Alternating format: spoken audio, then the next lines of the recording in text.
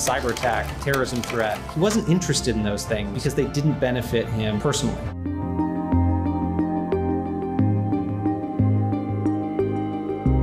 The latest act of resistance is the op-ed published in the failing New York Times by an anonymous, really an anonymous, gutless coward. You just look. He was, nobody knows who the hell he is, or she, although they put he, but probably that's a little disguised, that means it's she. But for the sake of our national security, the New York Times should publish his name at once. I think their reporters should go and investigate who it is. That would actually be a good scoop.